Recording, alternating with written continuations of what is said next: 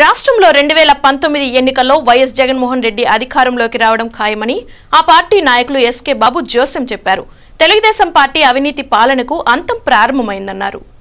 ఎన్నికల ప్రచార కార్యక్రమంలో భాగంగా తిరుపతి 12, 17 డివిజన్లలో వైఎస్ఆర్ పార్టీ నాయకులు ఎస్కే బాబు ఆధ్వర్యంలో ప్రచార కార్యక్రమాన్ని ప్రారంభించారు.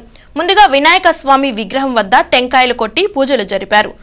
అనంతరం ఇంటింట ప్రచార కార్యక్రమాన్ని ప్రారంభించారు. ఈ సందర్భంగా పార్టీ నాయకులు ఎస్కే బాబు మాట్లాడుతూ వైఎస్ జగన్మోహన్ రెడ్డి నవరత్నాల పథకం పేరుతో ప్రజలు ముందుకు వస్తున్నారని, ప్రజా సంక్షేమ కార్యక్రమాలను అమలు చేసేందుకు తిరుపతిలో వైఎస్ఆర్ పార్టీ అభ్యర్థి భూమన కరుణాకర్ రెడ్డిని అత్యధిక మెజారిటీతో గెలిపించాలని కోరారు. తిరుపతి ఎమ్మెల్యే సుగుణమ్మ ప్రజల సమస్యలను పరిష్కరించడంలో పూర్తిగా విఫలమైందని తెలిపారు. నోట్లతో ఓట్లు కొనుక్కునే సంస్కృతికి టీడీపీ పాల్పడుతుందని విమర్శించారు. ఈ ప్రచార కార్యక్రమంలో YSRCP నాయకులు, కార్యకర్తలు పాల్గొన్నారు.